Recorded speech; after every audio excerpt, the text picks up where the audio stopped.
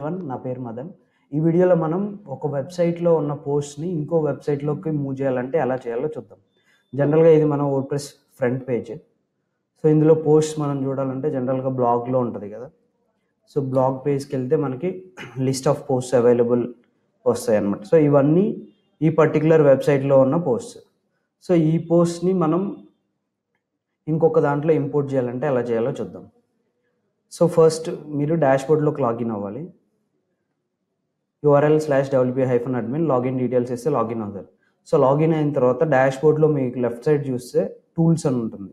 టూల్స్‌లో మీకు multiple options ఉంటాయి. ఇక్కడ మీరు ఎక్స్‌పోర్ట్ అని కొట్టాలి. సో, ఎక్స్‌పోర్ట్ క్లిక్ చేస్తే ఇక్కడ మనకి చాలా ఆప్షన్స్ వస్తాయి. కంటెంట్ మొత్తం. అంటే మనకేంటంటే మన వర్డ్‌ప్రెస్‌లో ఉన్న కంటెంట్ మొత్తాన్ని కూడా మనం కావాలంటే ఒక వెబ్‌సైట్ నుంచి ఇంకో వెబ్‌సైట్‌కి మూవ్ చేయొచ్చనమాట. సో, ఇక్కడ మనం ఓన్లీ పోస్ట్ మూవ్ చేయాలా, ఓన్లీ పేజెస్ అలా ఇండివిడ్యువల్ ఆప్షన్స్ కూడా ఉంటాయి. సో, ఇది కామర్స్ సైట్ కాబట్టి ఆర్డర్స్ మల్టిపుల్ ఉన్నాయి. ప్రొడక్ట్స్ ఓన్లీ ప్రొడక్ట్స్ మూవ్ చేయాలన్నా కూడా మూవ్ చేయొచ్చు. సో, ఇప్పుడు మనం పోస్ట్ మూవ్ చేయాలనుకుంటున్నాం కాబట్టి పోస్ట్ క్లిక్ చేస్తున్నాం. ఇక్కడ మనకి మళ్ళీ పోస్ట్‌లో కూడా సెపరేట్‌గా ఓన్లీ కేటగిరీస్ వైజ్ మూవ్ చేసుకోవాలన్నా కూడా మూవ్ చేసుకోవచ్చు అనమాట. లేదు మొత్తం మూవ్ చేయాలంటే అన్ని ఆల్ ఉంటాయి. సో, ఆల్ ఉంచేసి సెలెక్ట్ డేట్ కూడా అవసరం లేదు. ఇక్కడ సెలెక్ట్ ఎండ్ డేట్. సో, ఒకవేళ ఈ పర్టికులర్ డేట్స్ మధ్యలోంచి మనం ప్రొడక్ట్స్ కానీ పోస్ట్ కానీ మూవ్ చేయాలి అనుకున్నప్పుడు ఇక్కడ మనం start date end date select చేసుకుంటాం. లేదా అన్ని పోస్ట్స్ అన్నప్పుడు ఇక్కడ ఈ సెట్టింగ్స్ మనం ఏం మార్చాల్సిన అవసరం లేదు. సో, ఇది పిక్ చేసుకొని డౌన్లోడ్ ఎక్స్‌పోర్ట్ ఫైల్ అని క్లిక్ చేస్తే మీకు XML ఫైల్ డౌన్లోడ్ అవుతుందన్నమాట.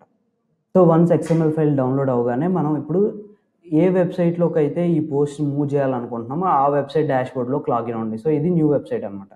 సో, ఈ వెబ్‌సైట్‌లోకి నేను లాస్ట్ టైం ఇంపోర్ట్ చేసిన పోస్ట్స్ అన్ని దీంట్లోకి మూవ్ చేద్దాం అనుకుంటున్నాను.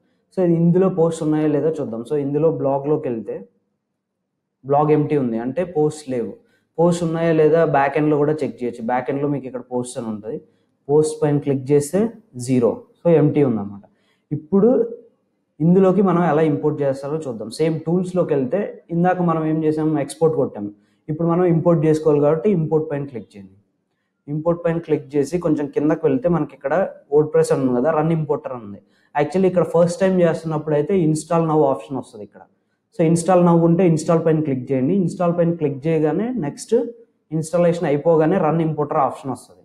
సో, రన్ ఇంపోర్టర్ పైన క్లిక్ చేస్తే మనకి చూస్ ఫైల్ అని వస్తుంది. అంటే మనం ఇందాక ఎక్స్‌పోర్ట్ చేసిన XML ఫైల్ ఇక్కడ మనం ఇంపోర్ట్ చేసుకోవాలంటే XML ఫైల్ నేమ్ ఏముంది మదన్ సంథింగ్ ఉంది. సో, ఇది XML ఫైల్ మనం ఓల్డ్ సైట్ నుంచి మనం ఎక్స్‌పోర్ట్ చేసింది. సో, ఇక్కడ మనం దాన్ని ఇంపోర్ట్ చేసుకున్నాం. ఓపెన్ క్లిక్ చేసి అప్లోడ్ ఫైల్ అండ్ ఇంపోర్ట్ కొట్టగానే ఈ ఎగ్జిస్టింగ్ ఇన్‌స్టాలేషన్‌లో అంటే ఈ వెబ్‌సైట్‌లో ఎన్ని యూజర్స్ ఉన్నాయో చూపిస్తాడు. ఓన్లీ 1 యూజర్ ఉంది. మదన్ అని ఒక యూజర్ ఉన్నాడు.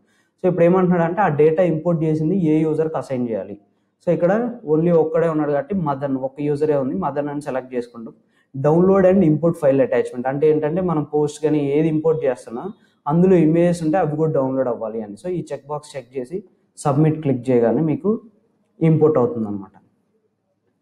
So, all done have fun. So, import అయిపోయింది. ఎలా చెక్ చేయాలి? బ్యాక్ ఎండ్‌లో చెక్ చేయాలంటే సేమ్ మళ్ళీ పోస్ట్‌లోకి వెళ్తే ఇంతకుముందు ఇక్కడ 0 ఉన్నాయి పోస్ట్స్. ఇప్పుడు ఎన్ని వచ్చాయి 13 పోస్ట్. దాంట్లో నుంచి ఇందులోకి ఇంపోర్ట్ అయ్యాయి. ఇప్పుడు ఫ్రంట్ పేజ్‌కి వెళ్ళి ఎంప్టీ ఉంది కదా, ఫ్రంట్ పేజ్‌కి వెళ్ళి పేజ్ రిఫ్రెష్ చేయండి. సో, అందులో ఉన్న పోస్ట్ అన్నీ ఇక్కడ వచ్చేసాయి 13.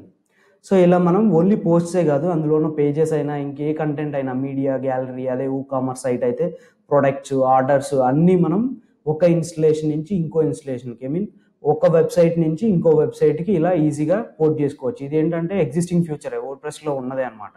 టూల్స్‌లో మనకి ఎక్స్‌పోర్ట్ అంటే ఏ సైట్ నుంచి మనం డౌన్లోడ్ చేసుకోవాలనుకున్న కంటెంట్ అప్పుడు ఎక్స్‌పోర్ట్ క్లిక్ చేసి మనకు కావాల్సిన కంటెంట్ సెలెక్ట్ చేసి డౌన్లోడ్ చేసుకోవాలి. నెక్స్ట్ ఏ సైట్‌లోకి ఇంపోర్ట్ చేయాలో అక్కడ ఇంపోర్ట్ క్లిక్ చేసి ఈ XML ఫైల్‌ని ఇంపోర్ట్ చేయాలి. ఇలా మనం ఈజీగా ఒక వెబ్‌సైట్ నుంచి ఇంకో వెబ్‌సైట్‌కి డేటాని మనం ఇంపోర్ట్ చేసుకోవచ్చు అనమాట.